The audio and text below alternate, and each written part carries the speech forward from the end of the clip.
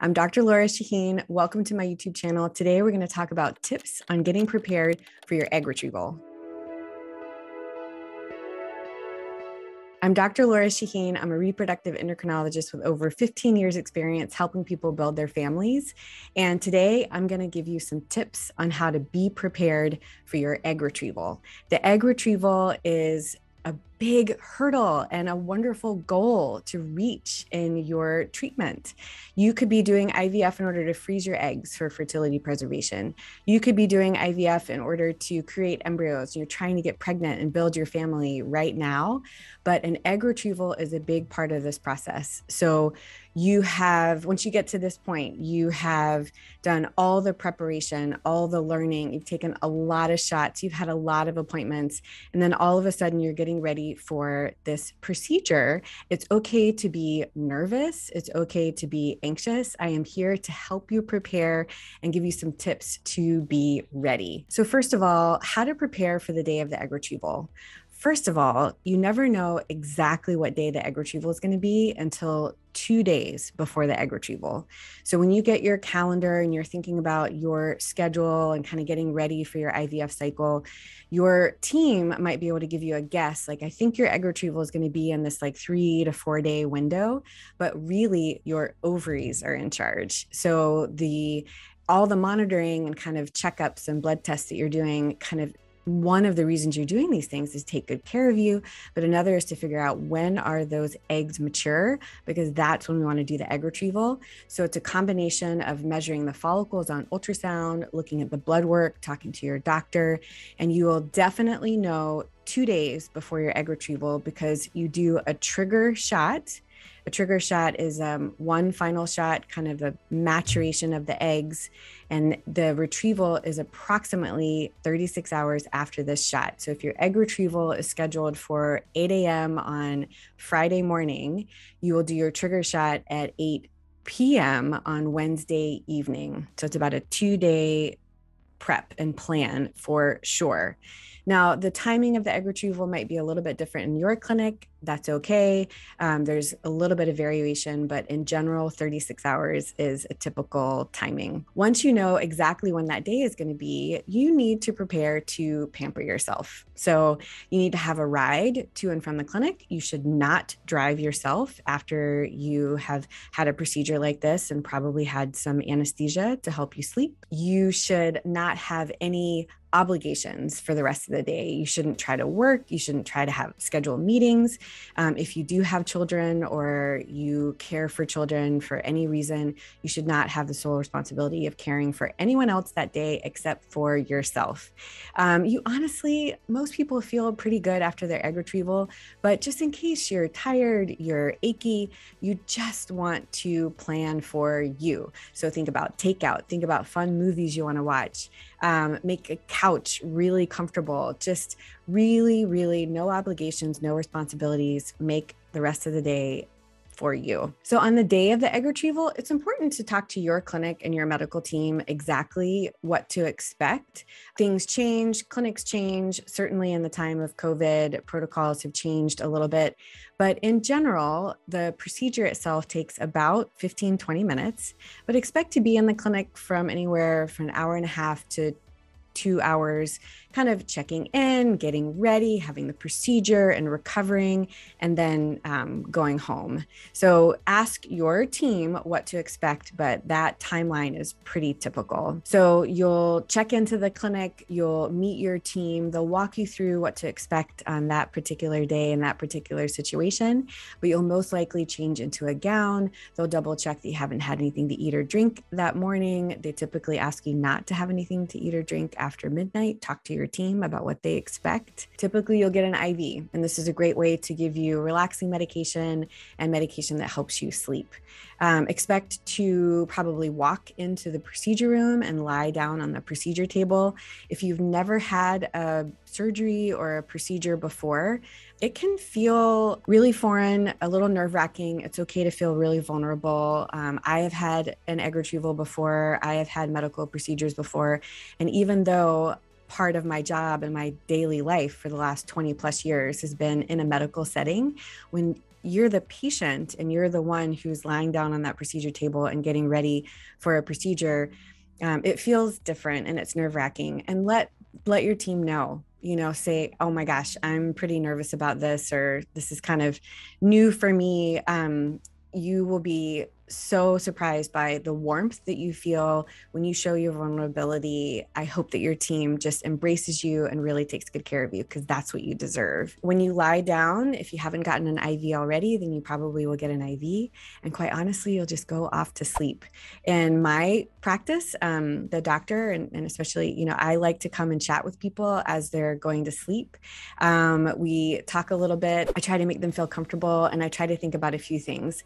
I really want to point out to people what an accomplishment it is to get to the egg retrieval.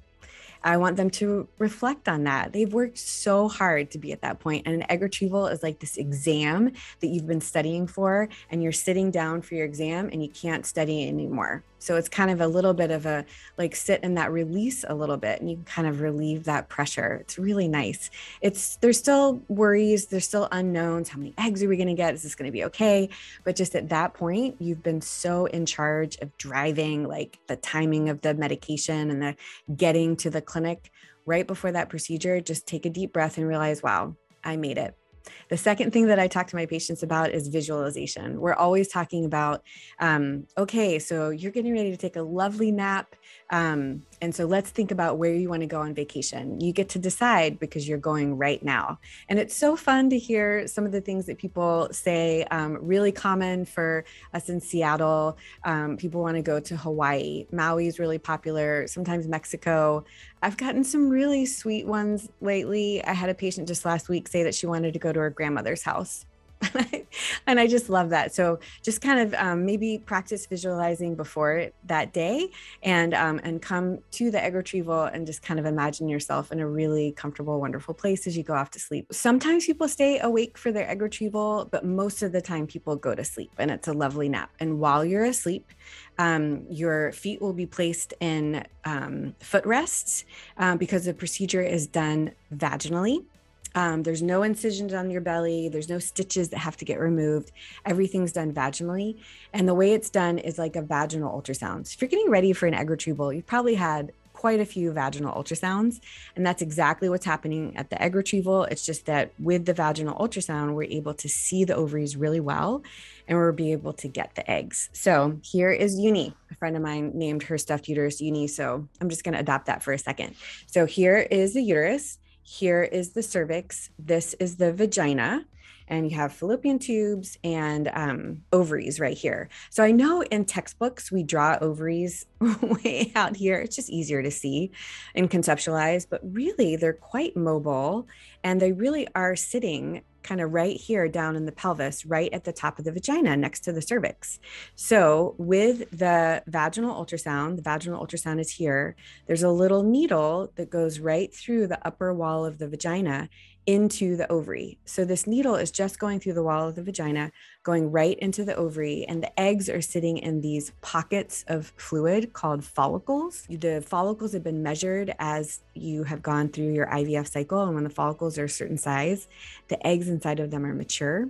And so what we're doing with the needle is we're just going into the ovary and draining each of the follicles, and with that liquid comes the eggs.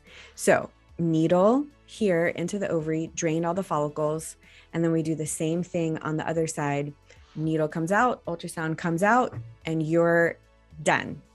The liquid that we get, the follicular fluid, we give to embryologists, and they look through that fluid with a high-powered microscope, and they isolate the eggs from the follicular fluid. So that's why the procedure takes about 15 or 20 minutes. It's very simple, all done under direct visualization with an ultrasound, and your team is there to support you. And while you're asleep, typically you go back to a recovery area in the clinic, and we wait for you to wake up. When you wake up, which typically happens pretty quickly, you might be a little tired, you might feel a little groggy, you might feel a little crampy, and there could be some spotting, of course. Before you leave the clinic, you should get an update from your team about how many eggs were retrieved. And that's really important, and it's important to kind of talk through what to expect. If you were told at the time of your trigger, your last visit, before you were seen on that egg retrieval day that they were expecting 10 eggs. You had 10 follicles. You were expecting 10 eggs. If you wake up from the retrieval and you got 10 eggs, fantastic. That's what you expected. If you wake up and they got 12 eggs, that's amazing. Like sometimes when we're doing visualization and trying to prepare for an egg retrieval, sometimes we don't see every single follicle. Maybe there's sometimes 2 eggs in one follicle, highly doubtful, but sometimes you get more eggs than you're expecting, and that's fantastic. But if you get less eggs than you were expecting, that can be heartbreaking. You're already just so anxious, and you know that numbers are important. And so if you're expecting 10 eggs and you wake up and you are told before you leave that they got less than that, whether it's 5 eggs or 8 eggs or just anything less than what you were expecting, it's okay to be disappointed. And I just want to reassure you that sometimes there's not an egg in every follicle. Sometimes eggs are just immature. They don't respond to the trigger shot. They aren't ready to come out. And so they wouldn't have fertilized anyway. Ask questions. Just make sure there wasn't an issue with the procedure itself, of course. But most of the time, if we get less eggs than we were expecting, it is just physiology. It's just the way the body is. And it's okay to be disappointed, but everybody is different. Like it is not over until it is over, because some people can get 10 eggs and have 5 embryos, and some people can get, 5 eggs and have 5 embryos. So I'm just saying, like, that not every egg is going to fertilize. Not every fertilized egg is going to grow to be a mature embryo. If you're doing genetic testing on embryos, not all of them are going to come back euploid or chromosomally balanced. And so it's just not over till it's over, and it's okay to worry about numbers, but I just want to provide some reassurance if you're kind of in that waiting game. It's really hard. So much of this process is like hurry up and wait. So when you're ready to go, and what that means is you're able to eat a little bit, drink a little bit, go to the bathroom, get dressed, ready to go. The person who brought you there, a responsible adult, takes you home, and you get to enjoy how you've prepared to pamper yourself for that evening. Think about favorite movies, think about takeout, think about just resting and relaxing on the couch or in bed. You might be sleepy. Again, no obligations that day. Things to look out for and call your team can be pain that's out of proportion to what you're expecting, or pain that's not controlled by the medications that your clinic gave you. Nausea, vomiting, heavy bleeding. Some spotting is normal after the egg retrieval, but if you're having bleeding that looks like a heavy flow of a period, or you're just worried about it, just call. You should have access to an on-call provider, whether it's a nurse or a doctor from your clinic, that you can call at any time after hours during clinic to say, hey, I am having these symptoms. I'm worried. What should we do about it? So don't hesitate to call. That is what your team is there to help you with. Most of the time, people are pretty achy after the egg retrieval. Sometimes people aren't. Sometimes people take Motrin or Tylenol. Talk to your team about what to expect and what options are available for you. Sometimes people have a little bit of spotting, but that usually goes away pretty quickly. Constipation can be really common after an egg retrieval because your body is making so much progesterone. So staying on top of constipation and getting tips from your medical team can be really helpful. Most of the time, people can just rest and relax at home. But I do really want to emphasize it's important to really just relax. I have had a patient who told me afterwards she felt so great that she went rollerblading with her friends. Now, I just dated myself because I don't think anybody's rollerblading anymore. But I was kind of like, oh my gosh, you really just need to rest and relax. Because if you think about it, we really did just put a needle in the ovaries, and your body needs to rest so you can clot, you won't have any bleeding, and you heal and feel better. So I really mean rest and relax. In the week after the egg retrieval, it's important to know how you're going to communicate with your team. So before the egg retrieval, you've probably seen your team or even your doctor a couple times a week, over the times that you're taking the stimulation medication for updates and check-ins.